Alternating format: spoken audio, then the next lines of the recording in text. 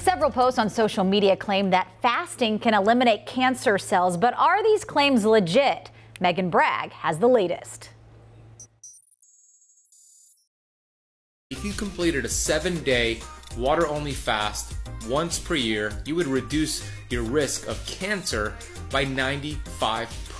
Several videos on TikTok suggest that fasting can actually help kill cancer cells. So let's get the facts. Our source is Dr. Misra, oncologist with Novant Health, a study published in the National Library of Medicine and Cedars-Sinai. Fasting is when you don't eat food for several hours at a time. Some fasting can be a few days or just a few hours a day. Cedars-Sinai suggests the difference between cancer and normal cells is in metabolism. Cancer cells have a higher glucose uptake than healthy cells, meaning if you limit glucose coming into the body for several hours or days, healthy cells can switch to alternative fuel sources, while cancer cells don't have the ability to make the same switch, and essentially they starve. The study published in the National Library of Medicine says although intermittent fasting had an impact on cancer cells, more research needs to be done. Dr. Misra agrees, saying fasting is not a cure-all for cancer and can be hard to stick to. She says fasting for patients who are on chemotherapy might not be the best idea because the treatment already creates fatigue. She also points out possible side effects like hypoglycemia,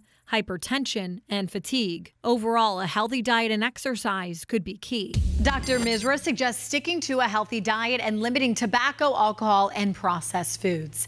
With your Verify Fact Check, I'm Bragg. And if you have something you would like verified, just email us at verify@wcnc.com.